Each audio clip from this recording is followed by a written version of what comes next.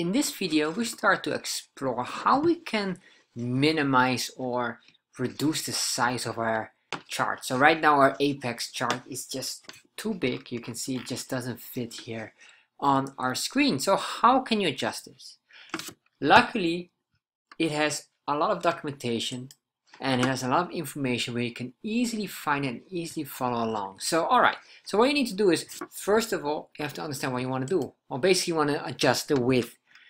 And then to adjust the width, it's in the options, and then in the options you can click on this, and then if you will click on this here, you will see here all the options they have, and then we have to search here for the width, and then right now it just scrolls here apparently. Oh, we're ready to load down. So what we have to do is look at the chart.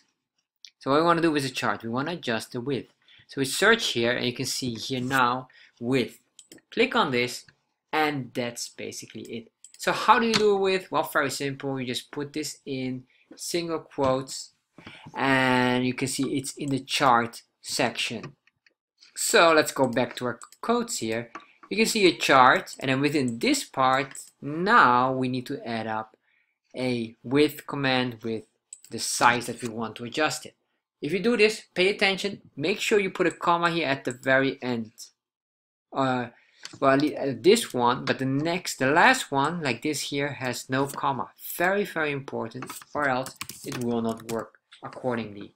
So remember, so if you have to put in quotations here, so we consider this as a string. So we say instead of 100%, which is a default, we make this 50%. Let's save this, and now we refresh. As you can see, now our Apex chart has adjusted from 100% to 50%.